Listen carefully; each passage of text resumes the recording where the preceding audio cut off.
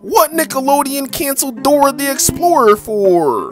Now, one thing we know about Dora was that the purpose of her show was to teach little English-speaking kids Spanish. So this 9-year-old little girl would explore the jungle with her monkey friend named Boots. But while in the wild, something's bound to go wrong. One day, Dora and Boots had a lot of drugs on them, so Swiper was out here trying to run their pockets. Boots was trying to yell Swiper stop, but Swiper kept coming forward. That's when Dora intervened and said, Swiper, no. I'll give you the drugs, just leave. So Swiper took the drugs, but when he was looking at them, Dora came from in back of him and cracked his neck, getting blood all over her hands, and after threw his goofy ass off the bridge. After Boots said, Dora, you didn't have to kill him. But Dora responded, that stupid la pera had it coming for him. You don't try to rob me, I run these streets. And if you got a problem, Boots, we can run the head up. And Boots said, Dora, you changed, Dora. You fucking changed. I'm out of here. Later on, Dora told Diego what happened with Boots and Swiper. They decided no animal could find out.